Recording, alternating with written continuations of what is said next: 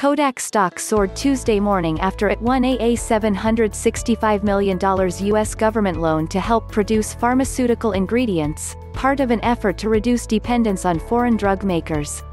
Shares of Kodak KODK, the one-time photography leader that now produces advanced material and chemicals, jumped 300% after the news of the loan was reported by the Wall Street Journal.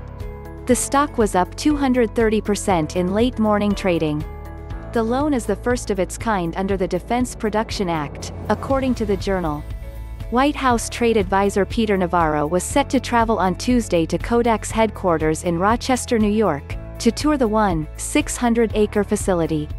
"It's going to be the renaissance of the great state of New York as an industrial power," Navarro said during an appearance on Fox Business. Kodak's film legacy means the company has expertise in fine chemicals, Navarro said.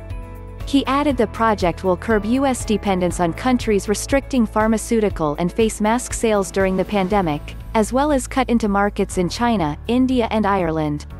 He predicted 25% of the active pharmaceutical ingredients to make generic medicines in the U.S. will be made at that facility and a companion Kodak facility in Minnesota.